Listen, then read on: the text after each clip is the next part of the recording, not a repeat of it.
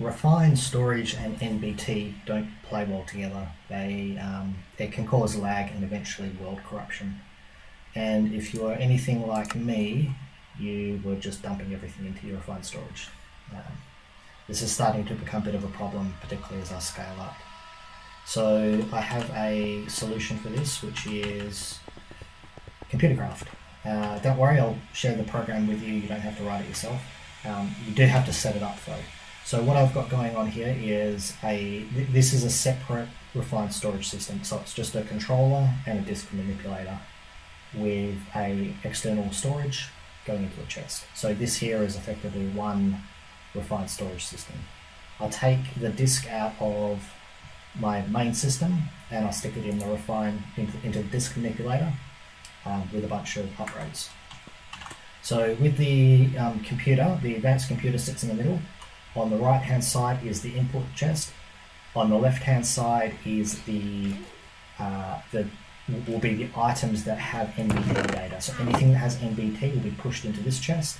Anything that doesn't have NBT data, so things that stack, will go into the back chest.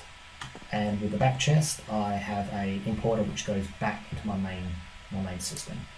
So once again, with a bunch of upgrades.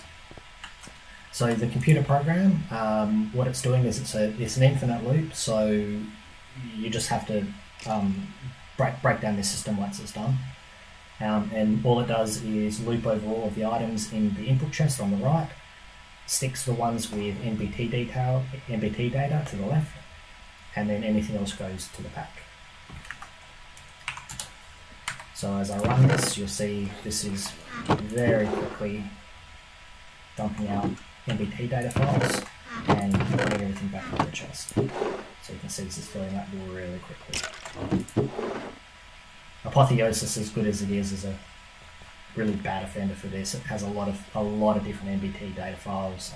And for another thing that it does is it seems to be a bit buggy at the moment, where it will occasionally add NBT data to unrelated files, unrelated things. So these here should stack. They're both just redstone, but apparently this does have some sort of NBT data associated with it.